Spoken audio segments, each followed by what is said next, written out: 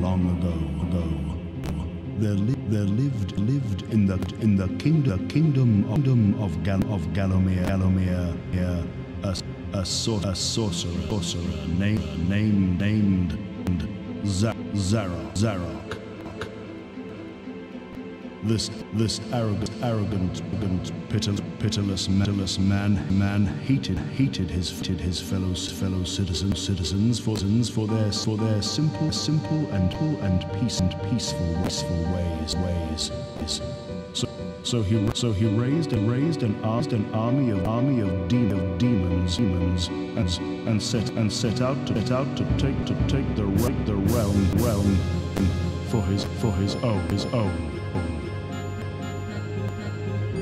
The king's champion, Sir Daniel Fortescue led the militia into battle against this unholy horde.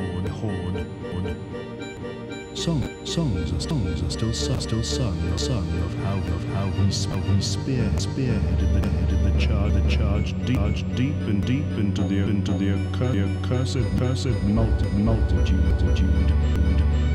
How demons fell before him like wheat before the scythe, and how at last.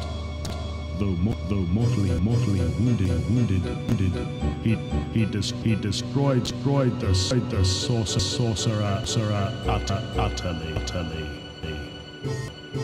Fortescue went down in history that day as the hero of Gallomere, and a time of peace began. Which was to last for 100 years. And then the sorcerer returned.